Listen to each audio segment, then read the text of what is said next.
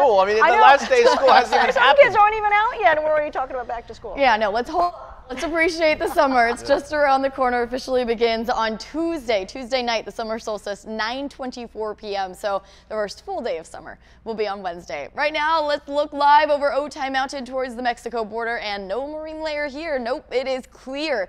61 degrees downtown. The rest of us sitting in the 50s right now, and we will get relief in the overnight hours. So it will be cooler at night and in the morning. So take advantage of those times if you're going to get anything done outdoors or maybe getting your workout in a little early. So this orange dome that I've put on here, this is the warm air that's sitting over the southwest in California. That's going to be building as we head forward through the next several days. Temperatures the rest of the week 5 to 15 degrees above normal, not even through the rest of this week, into next week as well.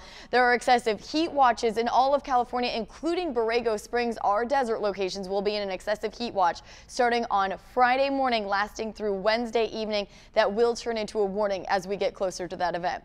So warmer air, look at all those reds and oranges streaming across California. It is going to be a toasty hot Father's Day.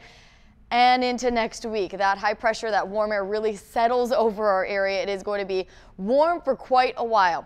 Beach weather here, though. If you're going to beat the heat, this is the place to go. Go to the coast. Temperatures in the mid-70s, lots of sunshine, very warm. A lot of events going on. We got Flag Day today, Father's Day on Sunday, and summer officially beginning on Tuesday. Look at that, though. The hottest valleys will be in the 90s starting tomorrow into next week. So this is going to be a long-lasting heat event with dangerous heat moving into our desert starting on Friday, with temperatures exceed 110, even 90s moving in to our mountains this weekend. Kalina?